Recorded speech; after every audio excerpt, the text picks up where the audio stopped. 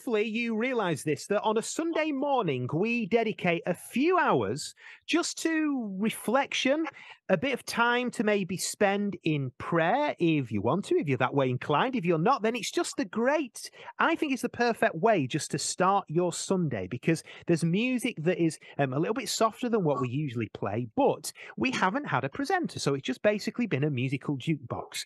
So when the opportunity to have a presenter came up for that show, we jumped at the chance, especially when we heard about this lady here, a friend of Steve Legg's, and a lady who basically brings a wealth of knowledge and experience in this field to the radio station. We're so blessed to have her on to help to guide this show as well, because it's what she does best. She knows her stuff. Ladies and gentlemen, your new Sunday breakfast presenter, we've got Sue Rinaldi. Good morning, Sue.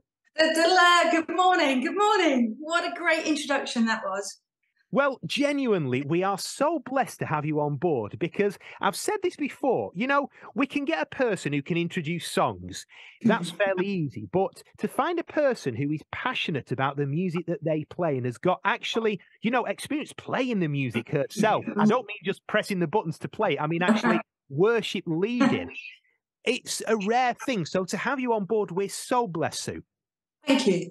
No, it's a great opportunity. As you say, I've been involved with music for decades. So, when I was 8 years old, actually, I thought, this is what I want to do. I watched Joan Armatrading sing a song on Top of the Pops, and I thought, music, that was it. That was my kind of goal. And then later in life, I found faith, Christian faith.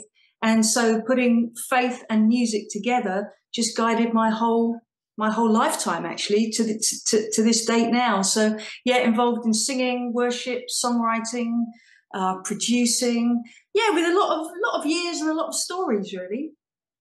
And is it true, Steve let us into this little insight that you were one of the first Christian band on Top of the Pops? I think so, yes. I mean, okay. I'm sure that's absolutely true, although Parchment may have been on there with Light Up the Fire, not sure, but okay. We were actually in the charts for a couple of 3 weeks, and so it was Top of the Pops. And this is like a history lesson. It was like November '87. It was when all the Kylie Minogue and Scott Aitken and Waterman, and there was this whole kind of pop dance movement. Anyway, we released a few singles, and got on Top of the Pops. Watched at that time by over 8 million people. Would you believe? It's always intrigued me this. When you get that call from, presumably it's your manager, it's your record label, who says, I've booked you in for Top of the Pops.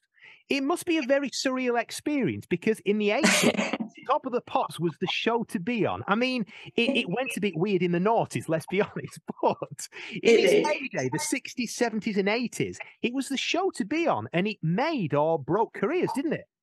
Yeah, I guess so. If you take it really seriously, then it does perhaps break careers if your song doesn't go in the charts for long.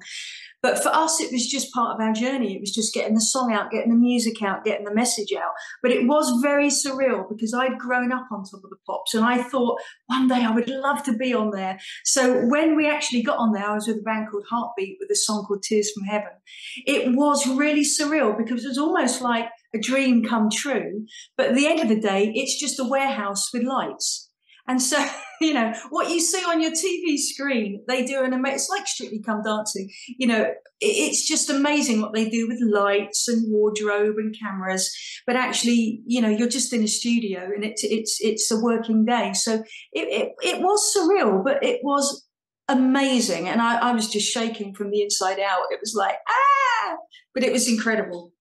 Do you remember who the presenter was? Because yes, we can find out how old you are. I would never ask the lady how old she is, but we've all got. It's like you know how old a person is by the Radio 1 breakfast show presenters that they remember, and also Top of the Pops presenters as well. Who was yours? It was a double act between Mike Smith and Janice Long. Right, Janice Long.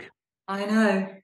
So then I say then, I mean, you've been a worship leader for a long time. I mean, the first time I chat on the phone, I think you were on your way to Spring Harvest in France.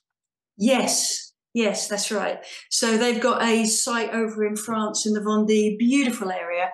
And every week, it's a holiday site, but every week they have a teaching program and a worship program. So I've been out there for the last 12 years, probably, leading worship. And it's wonderful because you mix it with a bit of a holiday because everyone's there on holiday, but also you lead worship, you get to know people. It's nice, yeah. But how many years have I been doing it? Many, many, many. Don't give a number, Sue. Do not give a number. It's just many years. But hey, come on. Do you know something? And this is just something I'm only recently sharing. The other week, I think it was last Friday, I got awarded by Step Forward, which is a big awards thing, outstanding contribution to Christian and gospel music. And I figure you only get that at a certain age. It's a bit like a bus pass, which I haven't got yet. I just want you to know. It's like those things, isn't it, that at the BAFTAs and the Brits, when it's the Lifetime Achievement Award. Yeah. You know, I didn't get that one, though. I didn't get that one yet. Not yet. Just outstanding contribution. So, yeah, you know, I'm just, collecting my trophy next week and I'll hang it up in my awards room. Oh, dear. Heady days. So excited with everything that you bring to the table because, you know, there's nobody in this organization who knows worship music like you do. So basically we've said, look, here's the blank canvas and you're the best person for the job. You run with it. So it will be starting, on Sunday from 8 a.m. is Sue's first show, 8 till 10. And just tell us what we can expect. Well, it is a mix of newer worship music, newer worship leaders, songwriters. So you will have some newer ones that maybe people wouldn't have heard of. And there's a lot of collectives. I've got on the show on Sunday, without giving too much away, you know, you've got Gas Street, you've got Elevation, you've got Thrive, you've got Bethel, you've got so many collectives that are based in a church or an area. And from them, you're getting a lot of new music. But then we've got the old standards, you know, Newsboys, Counting Crows, Rebecca St. James, you know, all the kind of standards that have really played their part in creating spiritual music that allows people to be in touch with their creator. So hopefully a mix, new, old. Yeah, so be kind. It's my first show. Come on. We can't wait.